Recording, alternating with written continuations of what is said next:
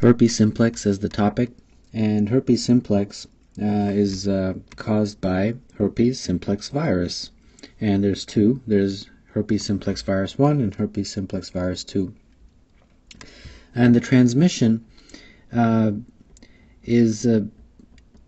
is technically a sexually transmitted disease, but what's interesting is that because children can also get it and babies can also get it during delivery, it's really the mode of transmission is really called close contact with an infected person when the virus is actually actively shedding.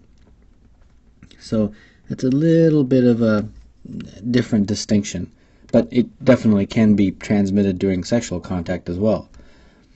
Now, what's important about this virus that is rather sad and unfortunate is that it lays dormant in the nerves, and in particular the dorsal root ganglia, dorsal root sacral ganglia. Now, what can happen is that this virus can then be reactivated because of some triggers. So periodically you can get a recurrence of herpes, and here are some of the reasons. A lot of sunlight can trigger this, a febrile illness, stress, physical and emotional stress, and definitely immunosuppression. So for example, someone who has HIV and has a weakened immune system. And that's why herpes is one of those things that just keeps reoccurring, because it keeps the recurrent herpetic eruptions are precipitated by all those things that I just mentioned. So there's three types of herpes infections that I wanted to touch on to give you an illustration of what this is like in terms of signs and symptoms presentation. So the first one is pretty much a lesion, mucocutaneous lesion, and these lesions are commonly occurring on the mouth or the lips or the conjunctiva or the cornea. And what can happen is you have these characteristic vesicles that are in clusters. They kind of look like that, different sizes, like that. And then the base, they're sitting on this erythematous red base. So they describe that as an erythematous base. And I encourage you to look up pictures of the herpes mucocutaneous lesions to get an idea of what this looks like. The second type of herpes presentation is something that happens known as herpes labialis. And there really isn't that much of a difference. It's just technically just given a different name. It's kind of resembles an ulcer or a cold sore, and normally appears on the lip, the area of the lip that a woman would apply lipstick on, known as the vermilion border. Vermilion border. That's the area that this cold sore will appear on. And the last one, which I don't have enough space for, is the most common one, is genital herpes. And that is by far the most common, and in fact it's the most common ulcerative sexually transmitted disease in the world. And basically what you have is on either the penis in a man or the labia in a female, you have the very similar type of vesicles, which is the cluster of small vesicles on a erythematous base. So very similar to the previous description, but this time it's appearing in the genital area. So very important. So how do you diagnose it? The diagnosis really is sort of just characteristic lesions can kind of tell you that, look, this is herpes, but there is definitely some tests. There's a PCR testing, which is by far the most sensitive. It has 95% sensitivity. And this is definitely the best one. It's a definitive diagnosis. Polymerase chain reaction, just in case you're not sure what that is. There's another test that's done that is not as sensitive, but it's very commonly tested or mentioned on licensing exam. It's called a Zank prep, and basically that's also used in the diagnosis of herpes simplex. But this is the one that's the best one. So you take some fluid or material from the base of the vesicle, and then you test it. So treatment. Well, the good news is that for all types of treatment, for all types of herpes, the treatment is essentially the same drugs.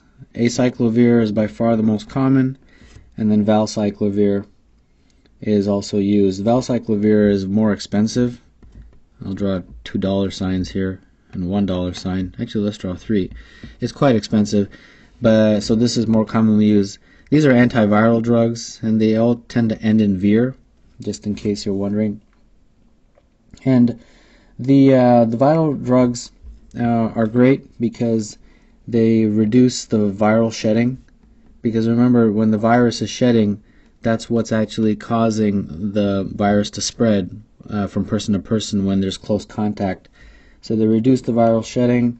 They also reduce the symptoms, which can, in severe herpes, these vesicles can be very painful. And then they also reduce the symptoms, and they also shorten the viral excretion time.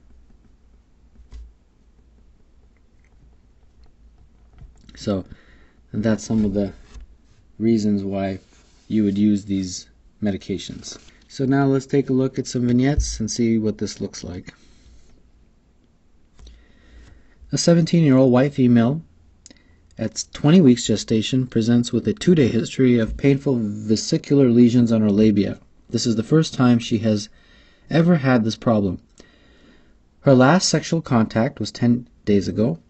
She has also had low-grade fever, malaise, headaches, mild diffuse abdominal pain. On exam, she has vesicles and an erythematous papules on the labia bilaterally. A few firm, tender inguinal nodes are also noted. Which of the following tests is the most sensitive for confirming the diagnosis? Well, she most likely has herpes simplex. And because she's pregnant, this is actually a particular concern because this can be transferred during birth, actually even before birth, transplacentally to the fetus, or during birth, when the baby passes through the birth canal, because if you notice, the vesicles are on her labia. So if it's transferred to the fetus can have very high risk of problems such as neurologic disease. So it's very important that you treat this. The most sensitive of the tests is PCR. It has 95% sensitivity. Zank test is also used, but it's very low in terms of sensitivity, low sensitivity. So the correct answer for this question is D. Next question. A 32-year-old woman comes to the physician because of recurrent painful outbreaks on her labia and vagina. Her first outbreak was 6 years ago. At that time, she developed what she thought was a bad flu with malaise and fever, along with a painful rash on her labia. This initial outbreak resolved, but since then she has had approximately 8 to 10 outbreaks a year. Each outbreak is preceded by burning in her perineal area. A few days later she develops vesicles, then shallow painful ulcers that resolve in about 10 days. Which of the following is the most appropriate pharmacotherapy? Well, it's rather unfortunate, and this clinical vignette illustrates the recurrent nature of herpes simplex.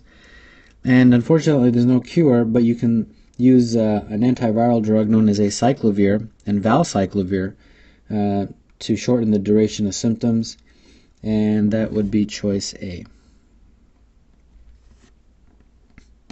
And finally, big long one. 28-year-old woman comes to the office because of a 3-day history of abdominal pain, fever, headache, and muscle aches. She recently returned from a vacation to Europe where she met a man that she is going to marry. She is feeling so lousy, though, that she is having trouble planning her move. She has been a patient of yours for years and usually very healthy. She is a smart woman who exercises regularly, eats a low-fat diet, does not smoke cigarettes, and rarely drinks alcohol. She has been sexually active over the years with 2 different partners and uses condoms for birth control. She admits that she was not as careful as usual about condom use during her vacation. Her last menstrual period began 3 days ago. Temperature is 37. Physical exam shows numerous vesicles, pustules, and painful erythematous ulcers on her perineum, vulva, and vagina. A Zank smear of scrapings from the lesion shows multinucleated giant cells. A tissue culture isolates Herpes Simplex virus 2. At this time, the most appropriate correct statement is, well, you've only got 2 to choose from here. Condoms do not eliminate the transmission of the virus when lesions are present. That is actually the correct statement, because transmission by skin-to-skin contact can occur even when a condom is used, because if the lesions are present, the lesions can still there still can be contact from person to person, even with a condom. Even with a condom, you can have skin-to-skin contact of the lesions. So B is the correct answer. Let's look at A. Acyclovir will shorten the duration of symptoms. That is correct, but not the viral excretion time. Acyclovir does shorten the viral excretion time. So the but not part is incorrect. So that's why A is not correct. So the correct answer is B.